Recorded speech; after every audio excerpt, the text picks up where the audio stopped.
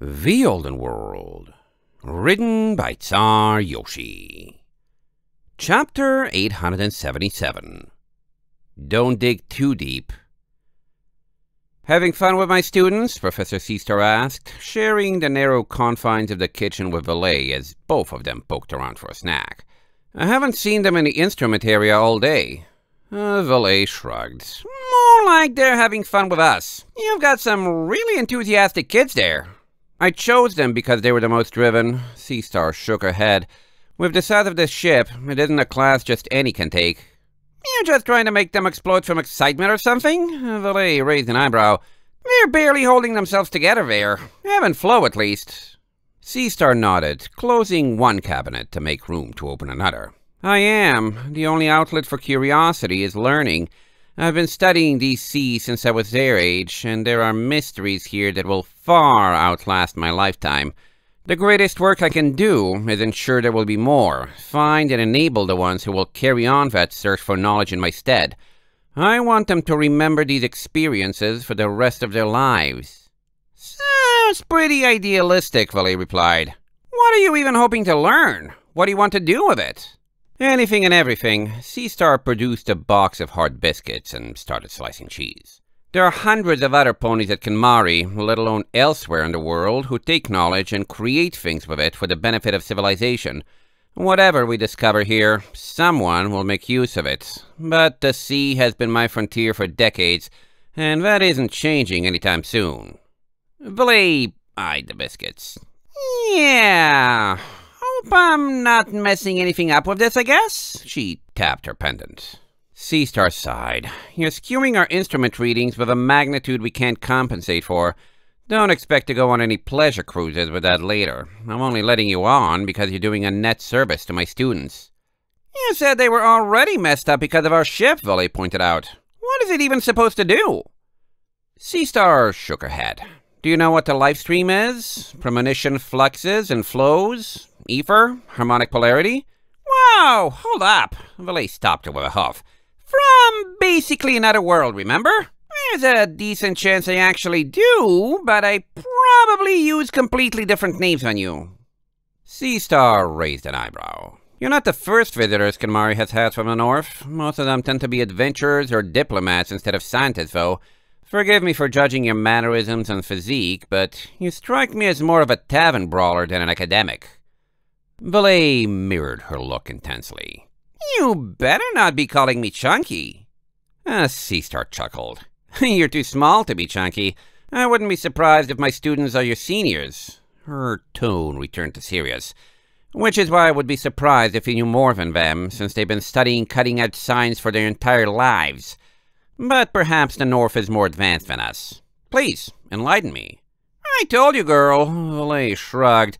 Just give me the explanation and see if I can follow along. What's the ship doing? Serving as a water taxi for stranded refugees, Seastar wryly replied. At the moment, tragically little else. Valet stuck out her lip. Yeah, but what's it supposed to do?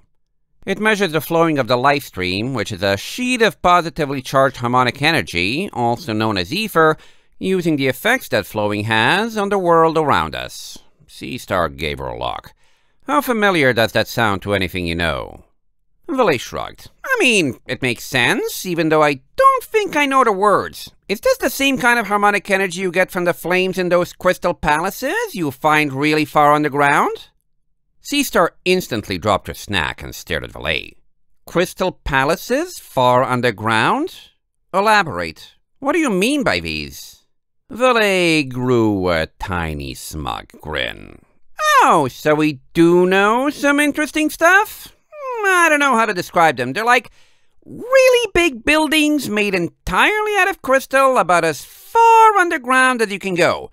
And they have these crystal trees with flames inside them that give us some special kind of energy that's way more powerful and versatile than mana, and has something to do with cutie mark energy?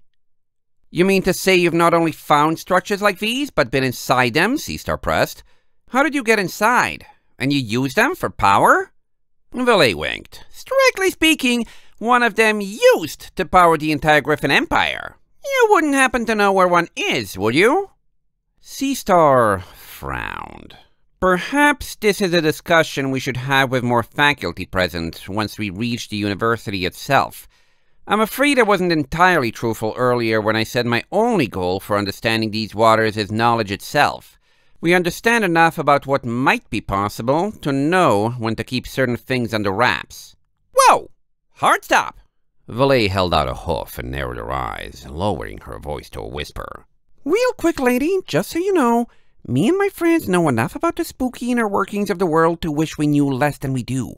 If you guys are advanced enough to have realized that there's some extremely dangerous stuff you could potentially learn by poking around with how the world works, it would probably be a decent idea to step back and ask yourselves whether it's a good idea to dig this stuff up at all. A shadow of worry crossed Seastar's brow. As I said, this is not the place for that discussion. Rest assured, we have entire councils to ponder that question. It would be far better to speak of this with them. Yeah, gotcha. Valet turned to leave, even though she didn't yet have her snack. She glanced back at the professor. Did you get a chance to hear why we're refugees?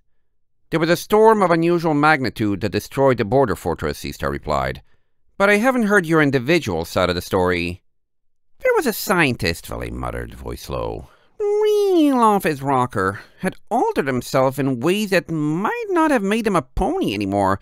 He was trying to create a god like the Empire's goddess Garshiva or probably your Princess Celestia. And instead, he accidentally made a monster that beat Garshiva and killed nearly every bad pony on the continent. Completely by accident. She was a byproduct of his experiments and bad luck. She straightened up, the professor's expression blank. My friends and I, we're here because we never want to deal with that again. Just be careful, okay? I see, Seastar nodded. That's troubling, and I expect it isn't the last we'll talk of this. You ought to get some sleep. We should be at Kilmari by morning. End of Chapter 877.